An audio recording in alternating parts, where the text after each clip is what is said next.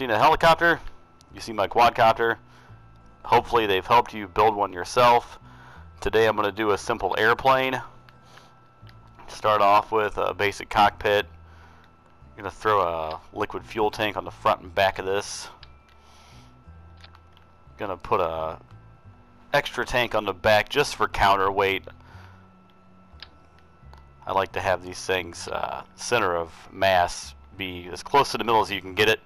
That way it doesn't try to nosedive as soon as you take off and get off the ground. Normally I'm using the electric rotors. Today I'm going to use the standard turbo shaft engine. Just going to do this real quick. Throw some wings on. End up adjusting these here in a little bit. Don't need you yet.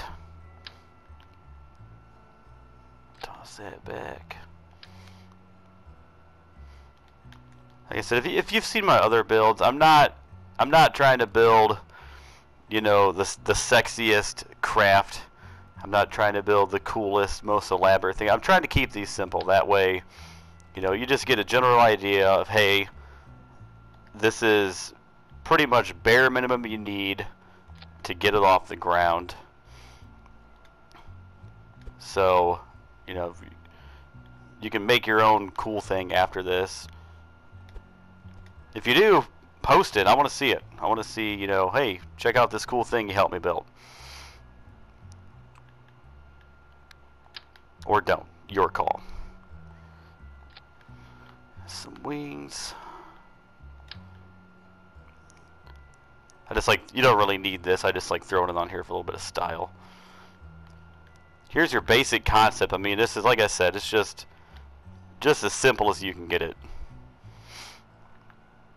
Next up, propellers. And every single time I forget to set this to quad before.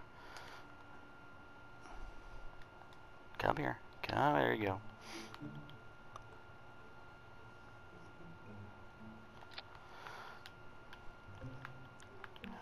Okay, we got our propellers on, so we're going to make sure we deploy them.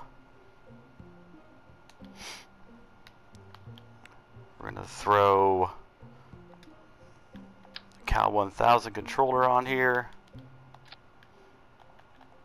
Let's go ahead and hook that up before we forget. So just like the other ones, we're going to attach the authority limiter to this. They're running clockwise, so we're going to want to go negative at the end, but remember, always put a point here at 2.5 seconds, because that is where it will be at when you're at zero throttle. It doesn't zero out down here on zero throttle.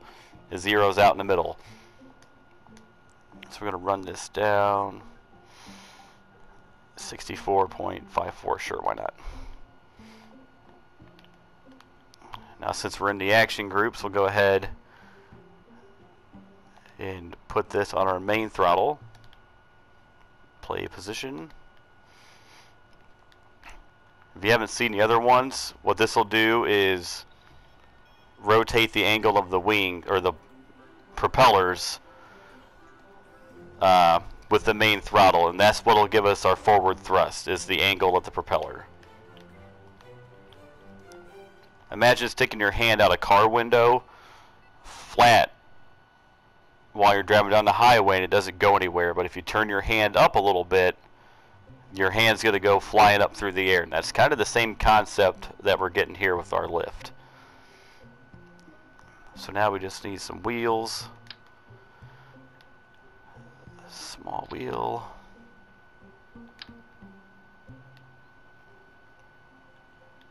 Medium wheels. We're going to move these in a second. Alright, so our center of mass is right here. I like it a little bit farther back, like I said, about halfway. So I'm going to take the liquid fuel out of this engine. That moves our center of mass back. Now we can move our center of lift a little bit farther back.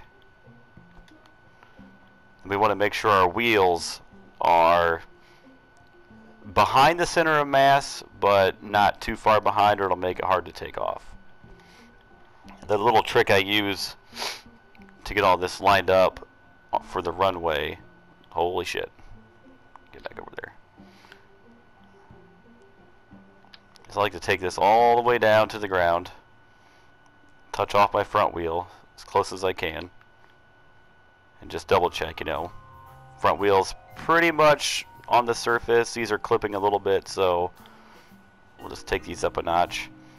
It's not really a bad idea to have your rear wheels a little bit higher than your front wheel. That'll help you get off the ground a little bit easier.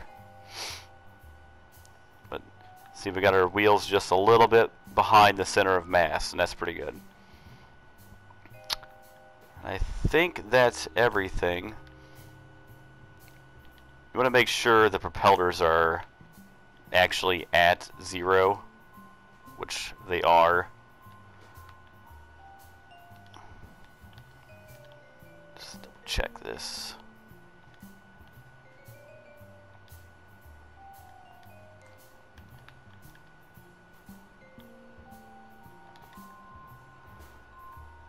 You see, if you're at 0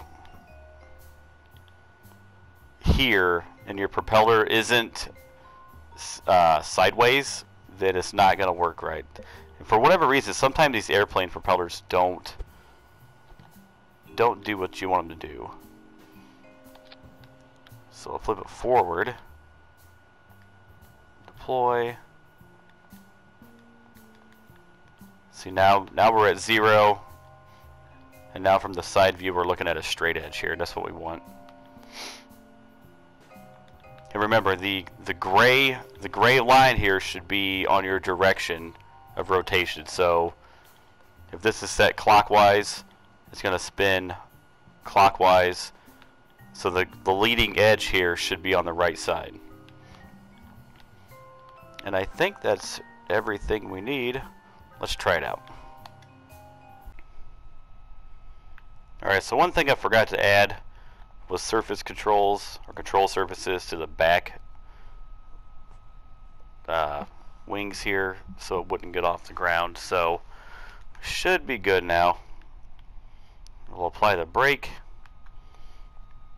turn our torque limit all the way up. Then as we push our main throttle forward, it adjusts the angle on the propellers, which gives us forward thrust. And hopefully at around 60-70 meters per second we'll get off the ground. The plane jumps around a little bit, and that's because it's using gigantic wheels on the back, so it's kind of stiff. A little bit faster, and then hopefully we can get off the ground here. There we go.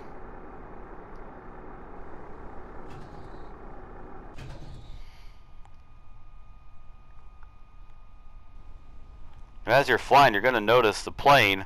One, it's nose heavy, so it wants to nose dive.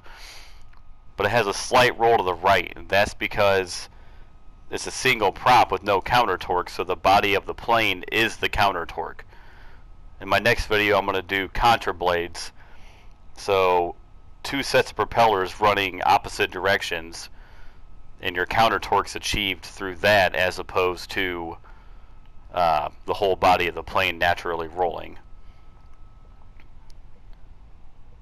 But yeah, so simple prop plane. Follow along if you have questions. You can ask wherever I post this. Leave a comment on YouTube. Whatever you want to do. Let's try to land this thing from inside the cabin.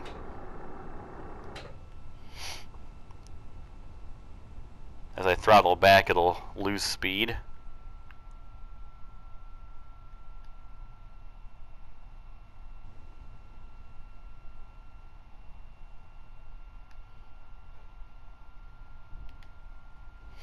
And hit the brakes. There we go.